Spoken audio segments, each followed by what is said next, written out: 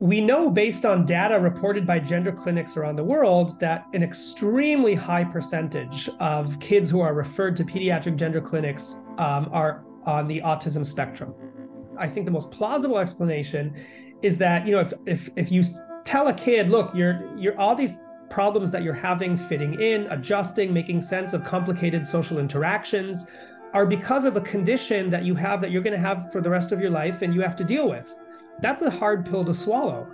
But if you come in and say, look, all these problems of social maladjustment and feeling that you don't fit in are because you were assigned the wrong sex at birth.